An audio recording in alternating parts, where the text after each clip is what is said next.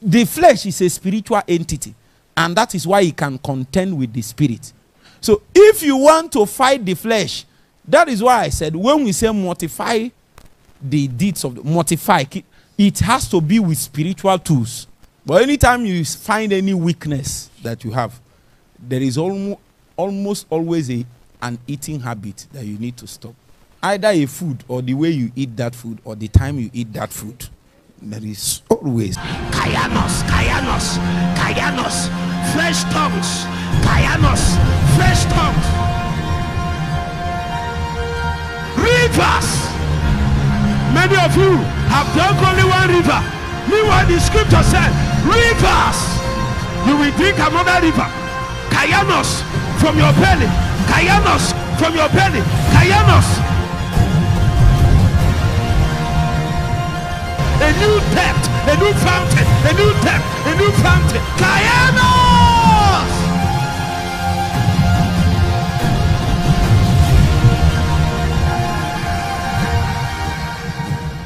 Starve the flesh as much as possible and feed the spirit as much as possible. Remember, we said the first one is the supply of the spirit of life. If you pray more and fast more, you know, not just pray, you know, there are days you pray and you ascend and you know that you ascended. If the more you keep praying like that, you notice that there is a lesser tendency of demons, depression, sinning, weaknesses to express itself within that environment. Is it not true? You have to calm down for it to work. That's the law of the supply of the spirit of life. The more priesthood is available, the less likely it is for you to sin. Are you getting what I'm saying? Even if you finally made mistake and sinned, there is a higher possibility of somebody that has been living in prayer, fasting, and Bible studies to be restored faster than somebody that is not doing it. Are you getting what I'm saying? Yes. Now, even if it happened, as I said yesterday, it is most likely because the quota of life that you have supplied by your priesthood is not enough to counter the effect of the operations of the principle of death and sin. Is it not true? So you can just pray for 30 minutes. But the principle of death and sin that is already working, lust has been building in your heart for 3 weeks. Are you getting the point? So you just came today and prayed hard for 30 minutes, but you still did something. It means that what you did is correct, but it is not enough. Satan has already suffocated your life, your heart, with evil. So you needed something much more, a higher quota, a higher supply. Are you getting it? A higher supply of life is what it takes to counter it. Doesn't mean that the supply that you have, a little prayer and all that, is not good. But considering the impact of that weakness, that sin in your life, you need to supply more. Are you getting where? So we have touched it. The number 2 is what?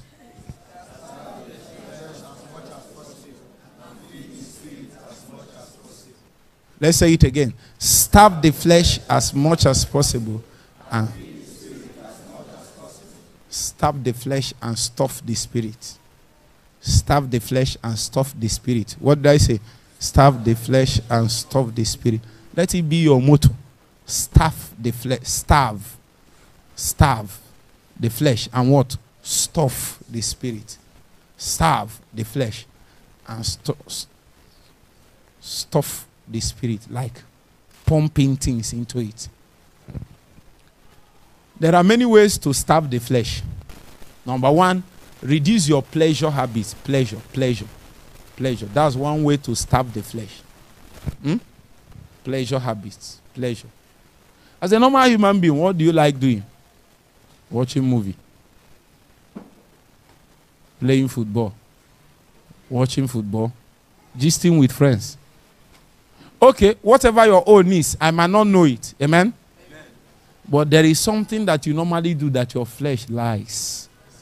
For some people, it's food. I will get there. Food is a faculty.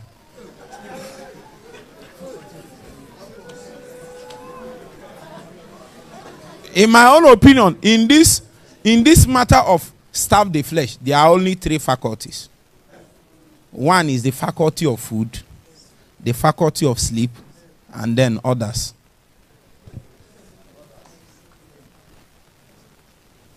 The first faculty is what? The second faculty is what? The third faculty is what?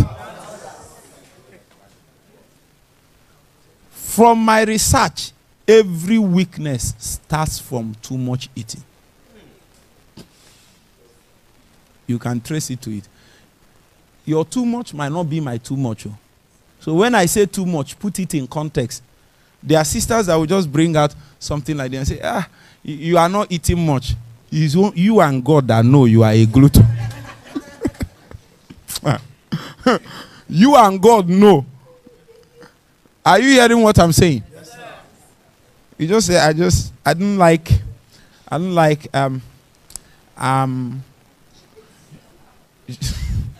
just give me ice cream and meat pie, chicken pie. I don't want to eat much. All this swallow and all that. I don't want to eat swallow. I don't want to feel heavy. I don't want to feel heavy. If you don't want to feel heavy, happen. Meat pie does not make you to feel less heavy. If swallow, is it not big swallow that makes you feel heavy? Reduce the swallow now. Swallow it makes you feel heavy because of its size. Reduce the size. It's meat pie now to 7 what? You want to? I just want to take something light, and you ate 3 meat pies, and you want to feel light.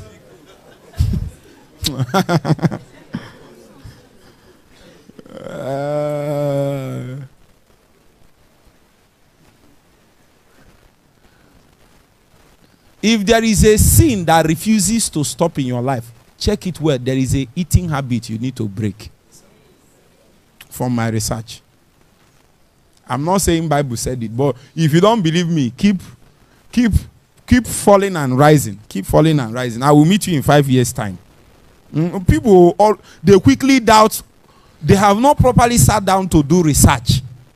They think some of us just come out and think we do research. We are troubled by people's trouble and we sit down and research. Sometimes we use our life to check it. Check it. There is always a food. You will be saying, what's the food? It can just be garri and salt. I'm telling you, no sugar, no nothing. This guy must drink garri. He must drink garri. He must drink. Go and check it. There is something.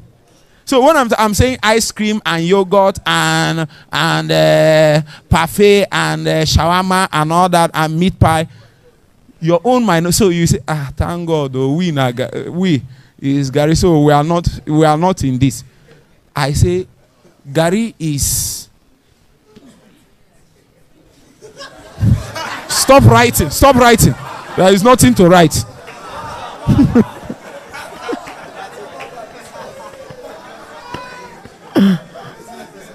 There's nothing to write. Am I saying? What am I saying? That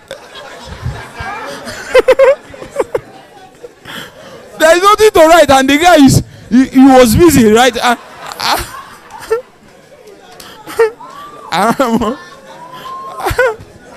I'm wondering what I was saying that will make you to write. Huh? There are people, they even like garri and salt. They prefer it. Sometimes garri and without. They will just be taking it and be happy. Somebody says sisters. Well, sisters no there. The guy, if they follow us online.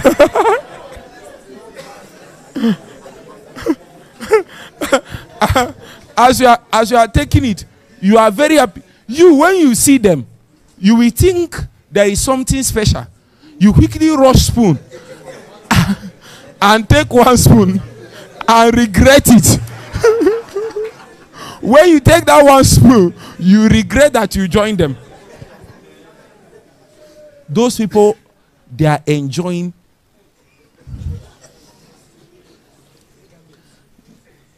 No matter what they eat in tent, no matter what they eat, after everybody, and we had after night prayers, they go to Gary.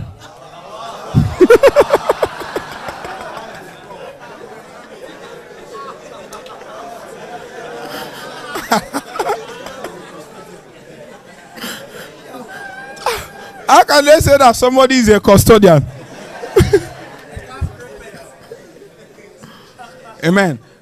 I'm not saying that drinking Gary is a sin, no. Please. I believe we understand. Amen. I'm not even saying that eating food is a sin. But anytime you find any weakness that you have, there is almost always an eating habit that you need to stop. Either a food or the way you eat that food or the time you eat that food. There is always. Oh, you want to know how I knew? Number two. Number two is what?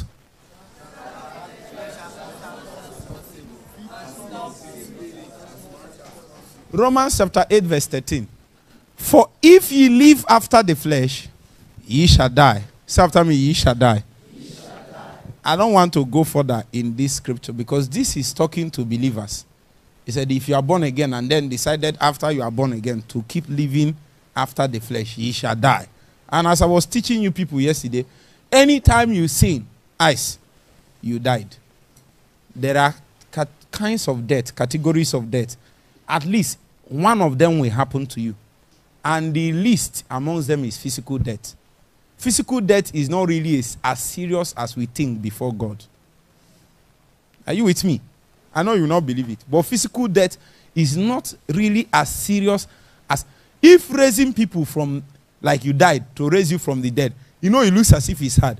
Before God, somebody being born again is being raised from the dead. It's a harder thing than raising somebody that just died physically. The spiritual oppression that makes for somebody being born again is a far superior oppression than somebody that just rise from the dead. Lazarus that rose from the dead, did he not die again? If you rise from the dead physically, you will die again. If you are born again, and stay in Christ, you will not die. Even if you died physically, Jesus said on that last day, he will raise you. Are you hearing what I'm saying? But if you, through the Spirit, what? That, if your Bible is your own, I want you to underline that word, mortify. Mortify. The best way to understand this verse that I'm reading now is to go to anatomy class and go to cadaver class. Cadaver. Cadaver, even if you bring knife and cut it, does it feel anything? Why? It's a serious thing. Look at that scripture carefully. It said, if you through this Spirit mortify, so you are the one that will do the mortification, but not from your personal effort, by the Spirit. Are you getting what I'm saying? Let me say it literally. He said, if you through the Spirit kill the flesh. Mortify is kill. Is it not true? Mortify. So, God is in search of morticians. Spiritual morticians. Bro. Alpha. Hi.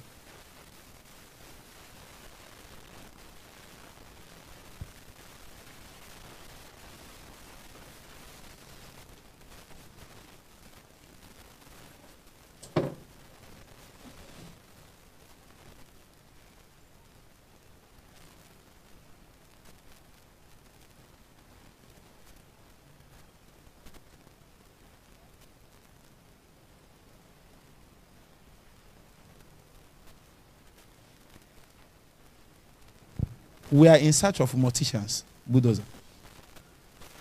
The only reason why you respond is because you are alive.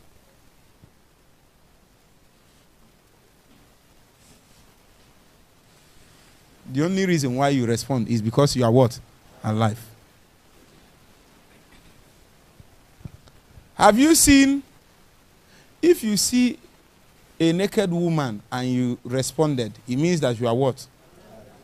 I didn't hear. It means that you are what? Alive. The Bible said, kill it. Kill that thing that has the ability to respond to a woman.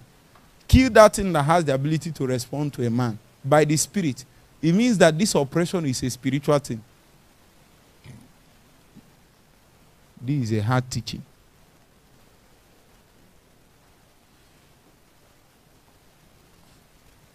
There are people that are petting their flesh. Petting it like this. One day that flesh will become a monster and swallow you. You that is even small. You will not even be enough for a meal. So after me, mortify. Key. Any opportunity. Listen. Many times the Holy Spirit offers us. Remember I said, the Bible said, yes, good. Through the Spirit. I want you to do that thing to spirit too. Do it to spirit and do it to that mortify. Because it's not just skill. It has to be through the Spirit. I have told you people of a monk in the monastery that doesn't like the way he responds to sexual things. And then the monk went and cut off his private part. The monk was surprised that he saw a woman and still liked a woman again. I don't understand. Before you had an erection, you liked a woman first. That means whatever is working is where? Your body is responding to what is working inside. And let me tell you, when you hear this flesh here is not this body. Listen to me. Flesh is not necessarily body. You are not hearing me.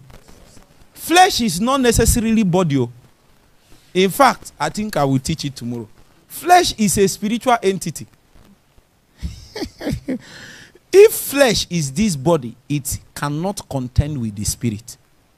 The only reason why that the flesh has capacity to actually contend with a spirit is because it can operate in the realm of are you getting the point? You can only contend with me when me and you can have a meeting point. The flesh is a spiritual entity, and that is why it can contend with the spirit. Are you getting what I'm saying? So if you want to fight the flesh, that is why I said when we say mortify the deeds of mortify, it has to be with spiritual tools. If you use physical tools, it cannot achieve anything. Because what you are fighting is not your body. If you cut off your private part, you will still like woman and follow woman. According to Jesus, even if you did not commit fornication, I mean you did not do the act, and something happened in your heart, what did Jesus say? You have sinned. That means whatever needs to die will die where? Let me even say this thing. There are people that has not literally committed fornication. But they have done everything possible. They have done everything possible. The only thing that they have not done is penetration. They have not, but they have done everything possible. So I'm trying to say you too need help. So don't come and say, you are a hypocrite.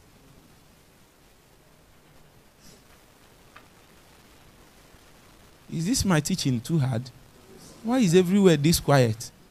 There are people, they might not have done the action, but what is going on in their mind? Jesus Christ. Their mind is wild. If we play on the screen,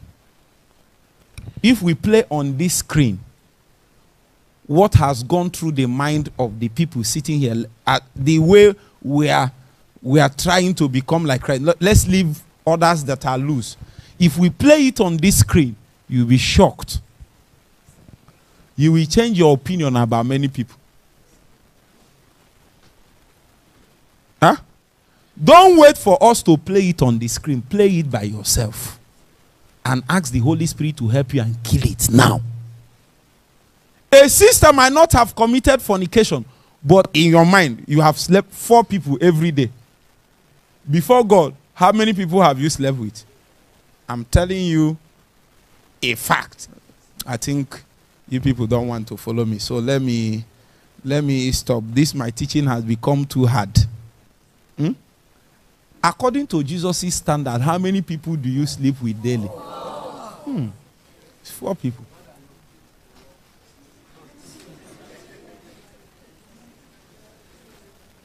So when we say mortify the deeds of the flesh, we are not talking of this your physical body, because just because no action has happened in this physical body, you are not exempted. A sister passes before you, and the sister thought he has gone back to his house. The sister didn't know that you went back to your house with. Are you getting the point? You are not. The sister thought he went home. He didn't know that you kidnapped her and went back home with her. So every day you are going back with every sister. In your fellowship, you have slept with all of them. You are not hearing what I'm saying. So, my teaching, this is real. This the real thing. On this account, plenty people have. As you are now, there are some sisters that have slept with you.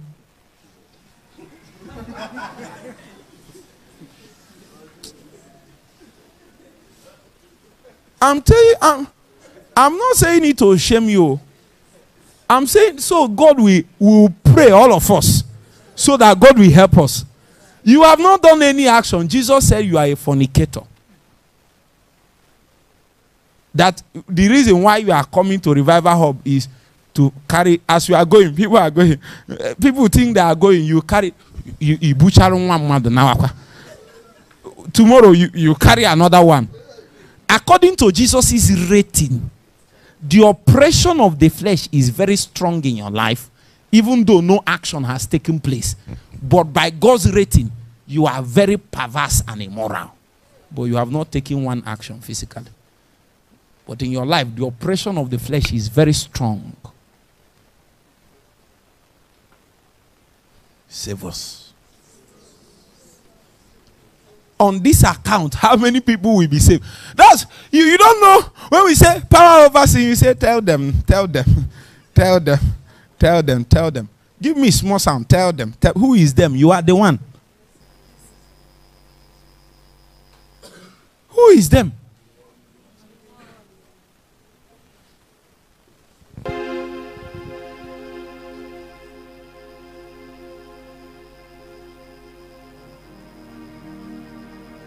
They give you money to go and buy something for Revival Hub.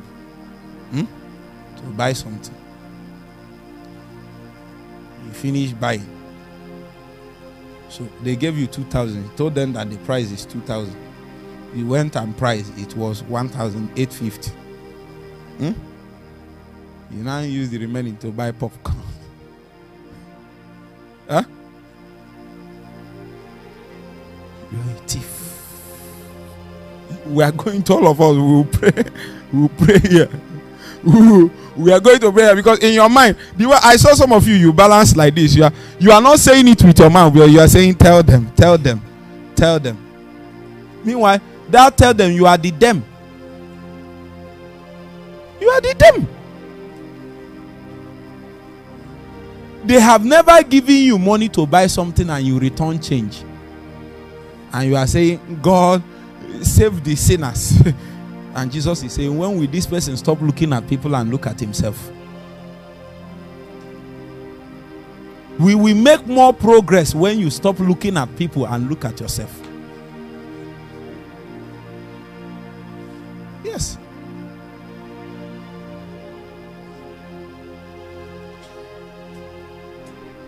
Do you know somebody can be an usher and your job is to count money, and the money they told you to keep, many times you have spent it and returned in your heart. I'm not saying the one you literally did. Is this thing too hard? The money they gave you in Beterama to keep, you use it to buy. And then, I'm not saying the one you used and returned. I'm saying the one you even spent in your heart.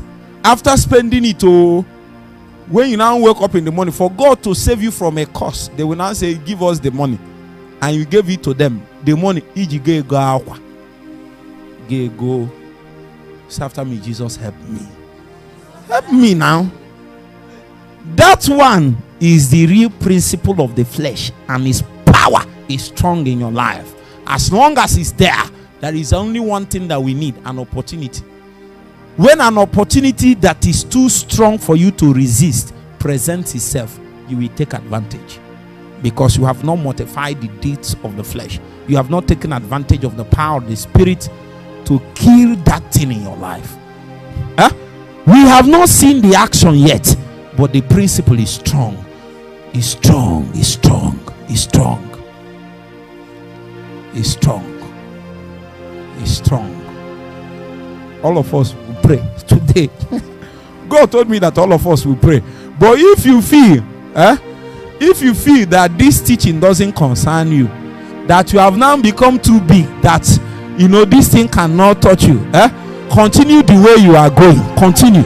A day will come, your anointing, you will now fall as an anointed man. It is better now that God helps you before your anointing increases. If you are a fornicator, when you increase, you become an anointed fornicator. Your anointing increases with your fornication. So it is better now. If you steal, you are greedy. The anointing doesn't change it. You become an anointed greedy man. If you are a slanderer, you are a tattoo teller, you are a blackmailer, you are a backbiter, the anointing doesn't stop it. It will never stop it. It will amplify it. You will receive more skills.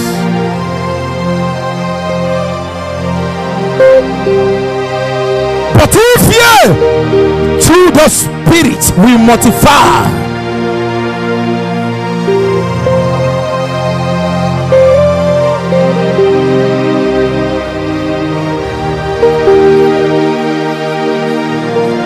we need to go to the abattoir where men are slaughtered. Make sure you don't come back alive.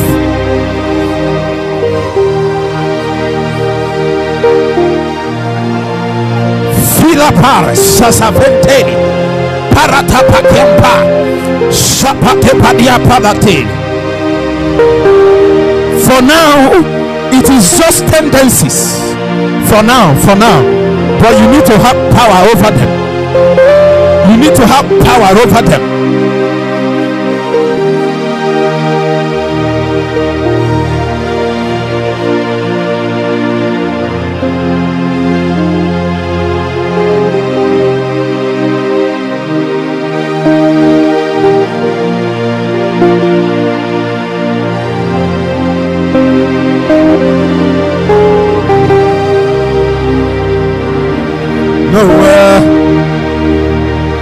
Nowhere. If you don't help me, where else can I go? Nowhere. If you don't fix me, where else can I go? Nowhere.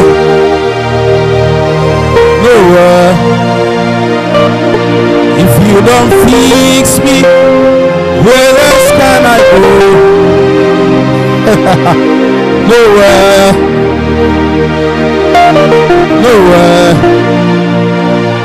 If you don't help me, where else can I go? Nowhere. Jesus. Nowhere. If you don't help me, where else can I go? Nowhere.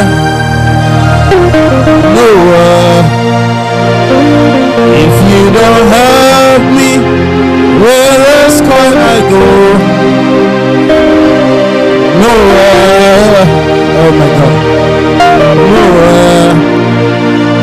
And I run to you.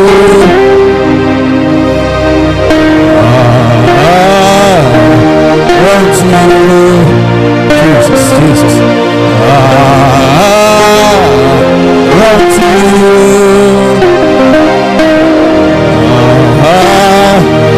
Run to you. Jesus. Run to you.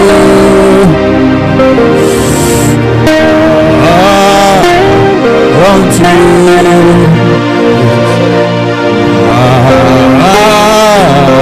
Run to you.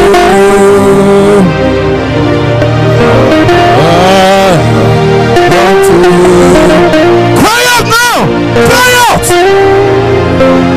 If you don't help me, Jesus, nowhere, no one, nowhere, no one, nowhere, no one. If you don't help me, where else can I go? Nowhere. Nowhere. If you don't fix me, where else can I go? Nowhere. Nowhere. If you don't help me, help me, help me, help me, help me, help me, help me, Jesus. Oh my God.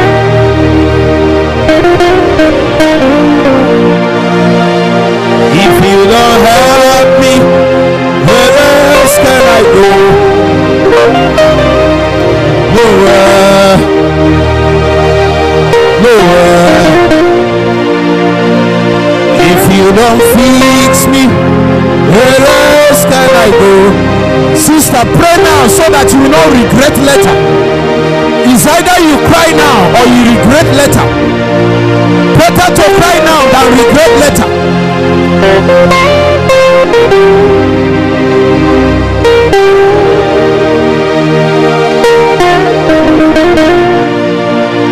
If you don't fix me, where else can I go? Nowhere. Nowhere. If you don't help me, where else can I go? Nowhere. Nowhere. Run to you. Run to you.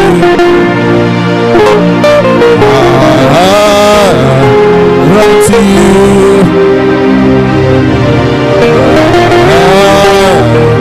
Run to you.